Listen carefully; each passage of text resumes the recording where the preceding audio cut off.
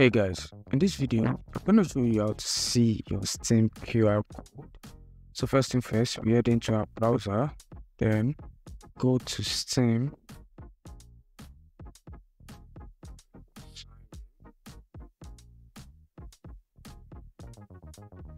So what you want to do is log in to your account. So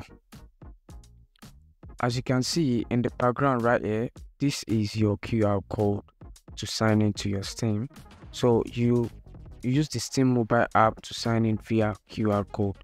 So if you have the Steam mobile app on your phone, all you have to do is just scan this QR code and sign in into your account instead of entering your password or username.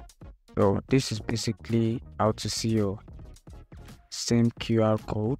Alright, so if you gain something from this video, make sure to leave a like, comment and subscribe to the channel.